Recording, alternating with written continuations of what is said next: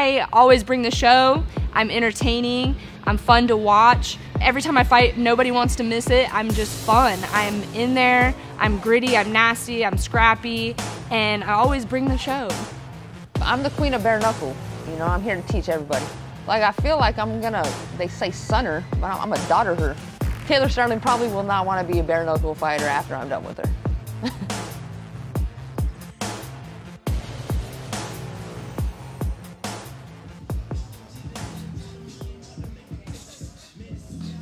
Hey, what's up? I'm Christine Ferea. I'm fighting out of Florida.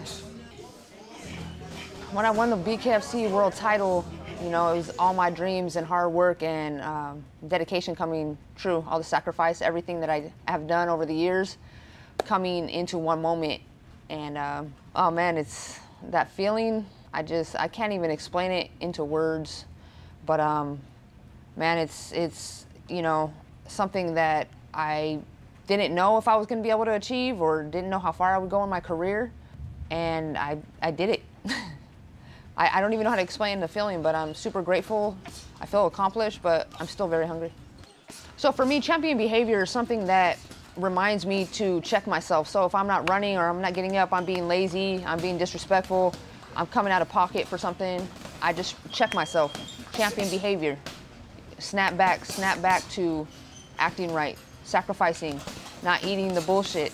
You know, just you have a short period of time to accomplish goals in your life, and they pass.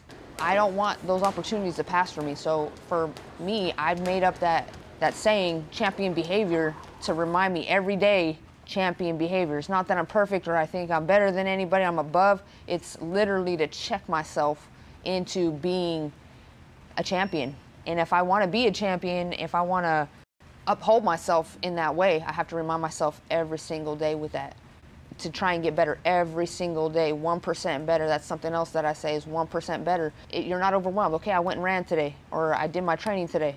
Okay, be satisfied with that.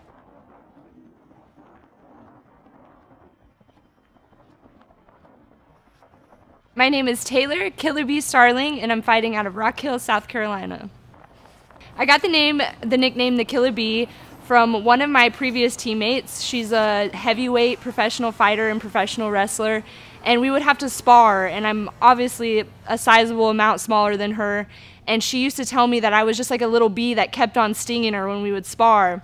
I didn't have a nickname for the longest time, and she christened me with the Killer Bee, and it's just stuck ever since. It's the vibe. It's the vibe. I've always been a fighter with just like the biggest heart, and when I go in there, I fight with my heart, and that really showed in the Teresa Segala fight. Women's 125-pounders, the bell in round number 1. Coming right at it. Black and yellow for Taylor Starling on the rapid-fire start. Solid black for Teresa Segala. Straight right hand, and down goes Teresa Segala. You see the punch stack. And down for the second time in this fight goes Teresa Segala.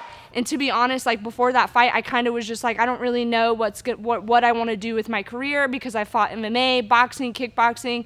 I didn't really know where I wanted to go or where I fit in, but when I first saw bare knuckle come about, I wanted to fight for bare knuckle so bad. And it just was years of me like really wanting to do it and never like taking that jump. And then finally I tried to, and I just didn't get accepted right away. And finally I got the opportunity, and it was like once I was in there, I was like, this is where I'm supposed to be. And yeah, that fight changed my life forever, and I'm so thankful. It's so awesome.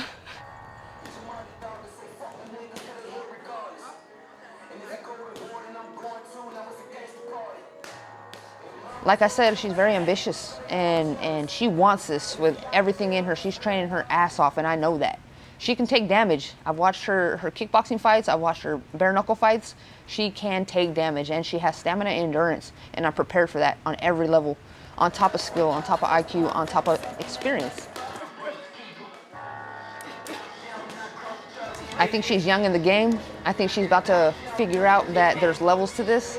She's about to be extremely schooled. I'm gonna show her so much.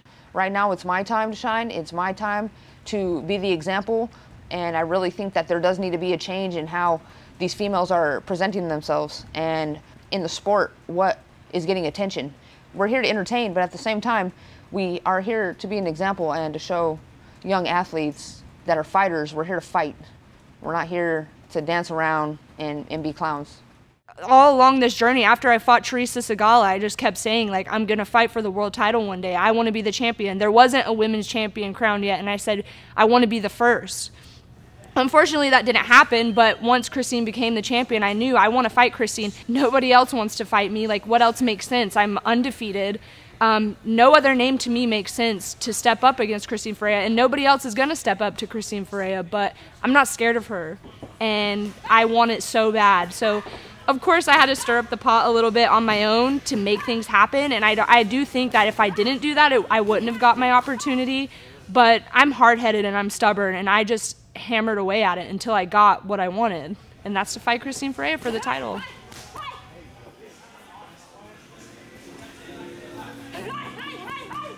To win the world title, for me, like, I'm a goal-driven person. I'm very goal-driven, so all the time I'm making goals. I remember the day, like, back in the day, I used to just dream about being a professional fighter, and then just climbing up the rankings. I wanted to be a known professional fighter, and I wanted to become a world champion, and now it's right here in front of me, and I have 2 boys that every single day I'm just trying to teach them that if you don't give up and you work hard and you're nice to people, that you can get whatever you want. And I just have that right in front of me.